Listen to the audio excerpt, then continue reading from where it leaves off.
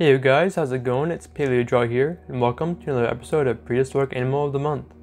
Dracodracarys, suggested July's Prehistoric Animal of the Month, Nanuqsaurus. Nanuqsaurus was a Tyrannosaur dinosaur like Tarbosaurus and the more famous Tyrannosaurus rex. It was discovered in what is now Alaska when North America was thought to have been divided into two land masses due to the presence of the Western Interior Seaway, a shallow sea that submerged the central portions of North America all the way from Canada to Mexico. Its name means polar bear lizard for obvious reasons.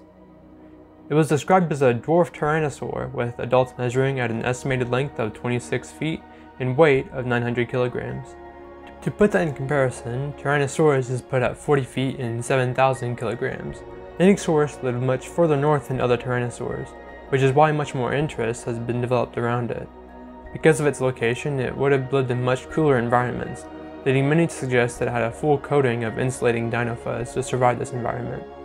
There's no direct evidence of this though, but the thought holds merit when compared to other Arctic and tundra animals alive today.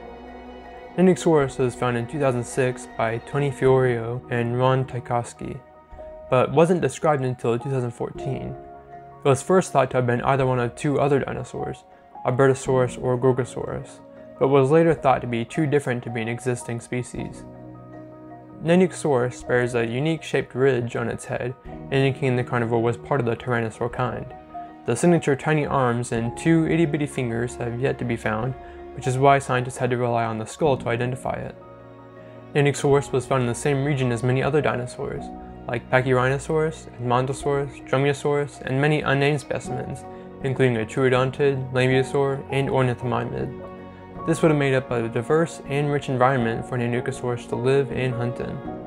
Now, Nanuqsaurus isn't a popular dinosaur by any means and hasn't been featured in much media, but thanks to the 2022 documentary Prehistoric Planet, Nanuqsaurus was given a spot to shine in their Ice Worlds episode, where it was depicted as a pack hunter in order to take down large prey like Pachyrhinosaurus. And here's my finished sketch for this very cool dinosaur.